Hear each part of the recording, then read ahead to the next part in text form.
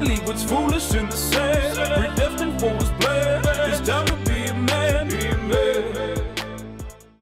You know, when I was coming up, one of the most influential things in my life was music.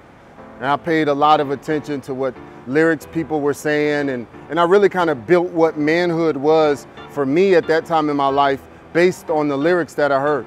I want to ask you a question. What are you allowing yourself to hear that is kind of shaping the way that you think of manhood? Is it social media?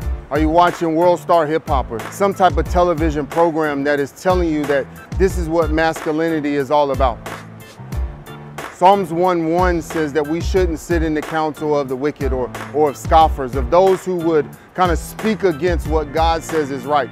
And through their scoffing, they begin to say that, no, it's actually the other way around.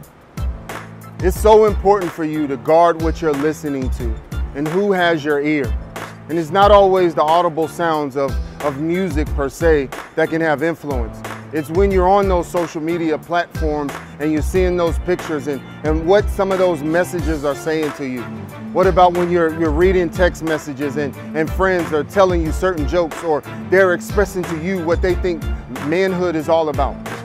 We have to be careful that we're not allowing those who are outside of the faith to have the undue influence on us and painting the picture of what manhood is all about. We really got to give ourselves to God and hear what He is saying. And those men that He entrusts us to be around, those who we could look at as mentors that are further along in the faith, allowing them to have a voice so that they can speak some wisdom into our lives. So I challenge you, take notice of what you're listening to, what kind of music you're listening to, what kind of influences that you have there.